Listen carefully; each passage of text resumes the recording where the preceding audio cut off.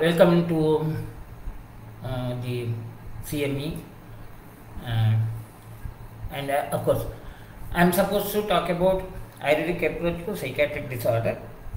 Let me remind you that I am not a psychiatrist by practice. I am a general Ayurvedic practitioner. So I will be dealing with the issue only from the point of view of a general Ayurvedic practitioner and the practical issues which you come across in the routine clinical practice related to psychiatry. So it's not that I am talking like a psychiatric specialist. Anyway, before going into the topic, there are certain important issues which are basically introductory. The first of the question is what is mind? Now, from Ayurvedic point of view, mind or manas is well defined. Manas is a dravya, and it means it has a function as well as a guna or property. So dravya is anything which has a guna, and karma is a dravya, and manas is a dravya, and that's what Karaka has said. Khadiniyatma manak kalaha dishashta dravya sangraha sendriyam chetanam dravyam and nirindriyam achetranam. That's about the dravya as such. Now, and it's also an indriya, one of the means of dealing with or connecting with the Atma to produce the knowledge. So, you Atma, Mana, Indriya, these have to have a sannikarsha with the Artha. Artha is the object which has to be perceived through any of the sensory organ. So, it's one of the mediators of the sensations to the Atma. This is the Indian philosophical concept. It's not related to only Ayurveda. It's the Indian philosophical concept. Whereas, with the contemporary science, the extent of the mind or the existence of the mind is not fully understood.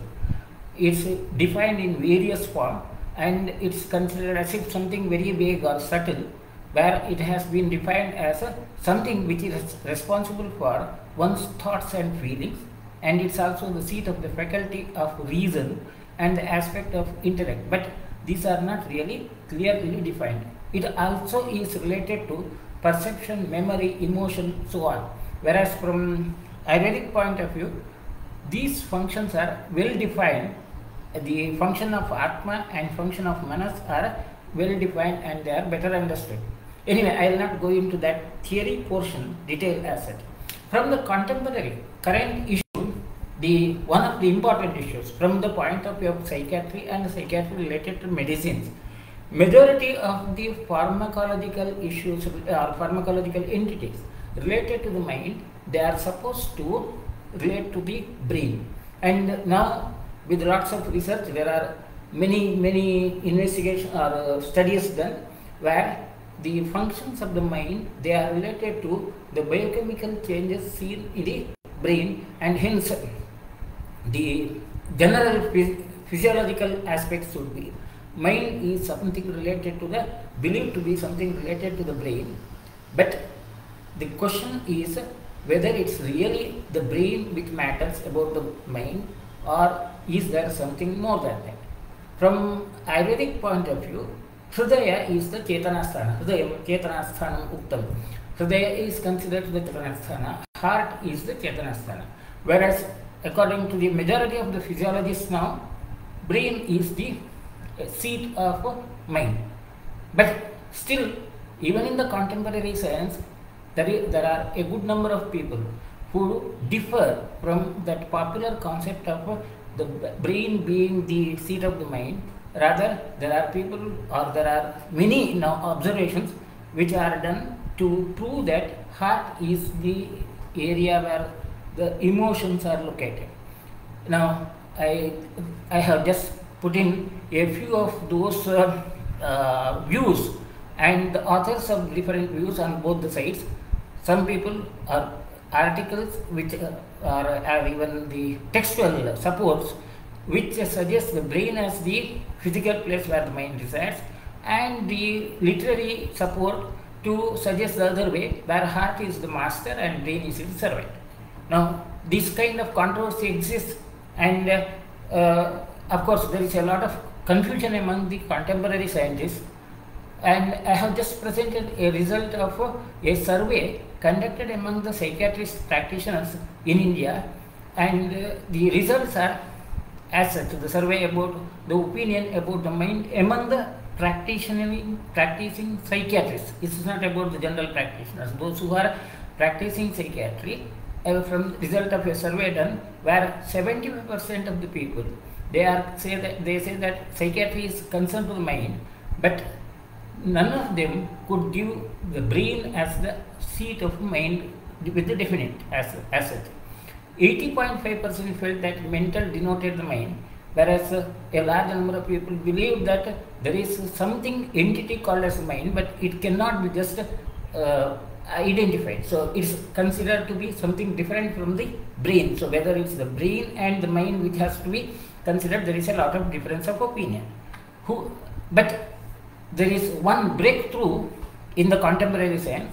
John Andrew Armour, he is the one who has established an anatomical entity which is also considered as the heart brain, and he has written a monograph on that with all his research studies, where he has proved that there is a neurological system, a complex neurological nervous system called as, and he has named it as cardiac nervous system, which has comprised of a large number of neurons and its relationship with the mind and the emotions. So emotions being related to the heart.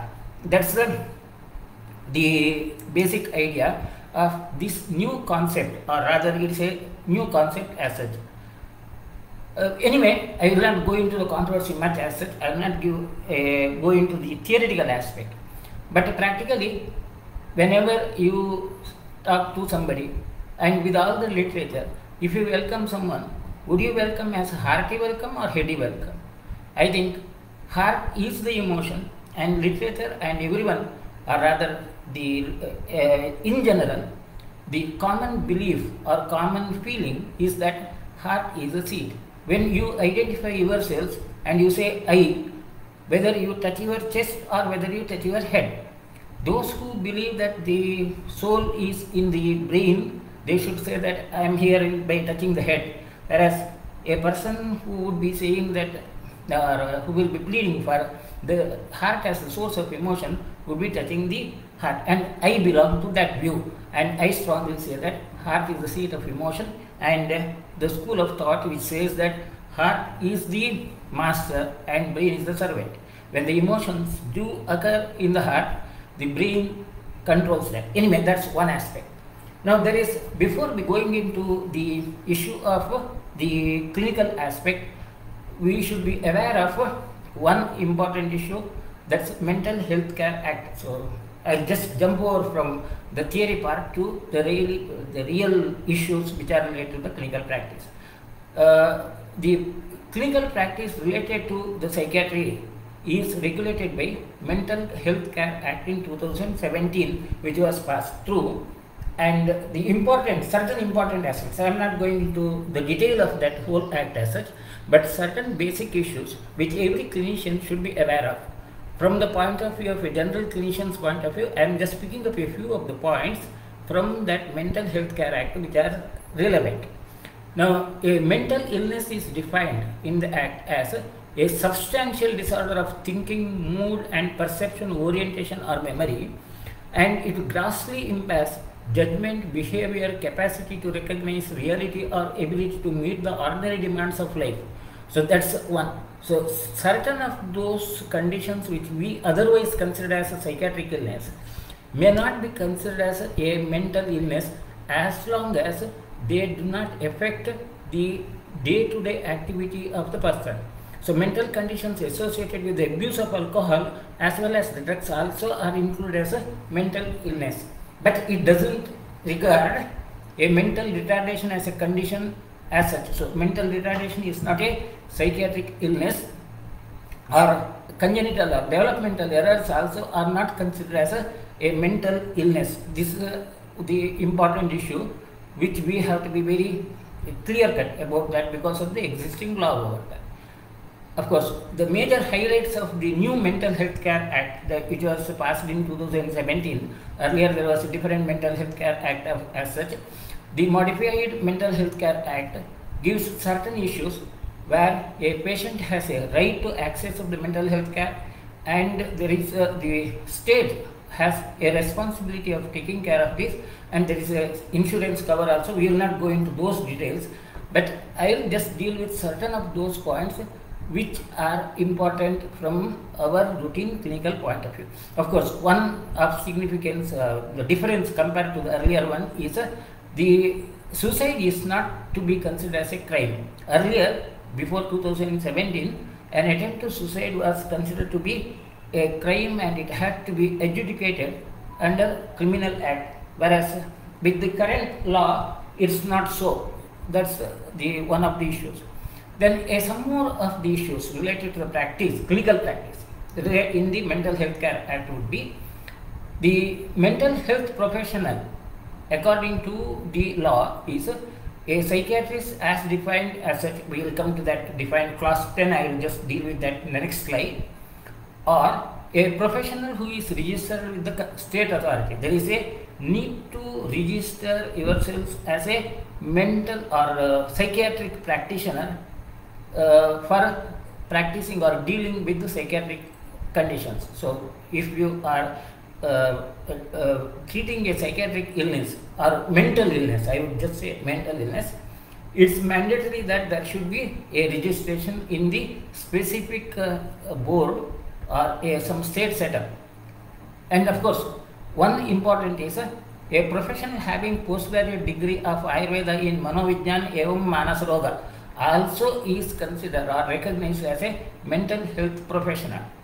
That's one of the important breakthrough or change in the contemporary 2017 Mental Health Care Act. Of course, the postgraduate degree in homeopathy, Unani and Siddha, the other system also is added to the list of mental health professionals. A clinical psychologist is having a recognized qualification in clinical psychology from an institution or having a postgraduate degree in psychology, clinical psychology, etc. So, you may be a healthcare practitioner practicing as a mental health professional, but a clinical psychologist is something different, where a person would have a qualification in psychology as per the Indian Council Act of 1992. Now, another important issue related to the Mental Health Care Act is the mental health establishments. Like if you are running a hospital, it needs to be registered. So, mental health establishment, they need to be registered in a central or state mental health authority has to be established, and it has to be registered, and a state mental health authority is to be established, which is having the responsibility of registering and appointing nominated representatives and so on. So, there has to be a separate setup. A simple registered medical practitioner may not just present as a mental health specialist. In Karnataka, of course, there is a website where you need to register, and the whole process of registration of the mental health establishment as well as mental health professionals is already established. That health authority in Karnataka is established. So is the case with the other states too as such. Now, that's about the legal issue, and of course there could be lots of discussion about that part, but I will not spend more time. My purpose is just to sensitize that the healthcare or practicing a psychiatric conditions is regulated under a separate law, and we need to be aware of the existing law, and that's one of the important issues as such.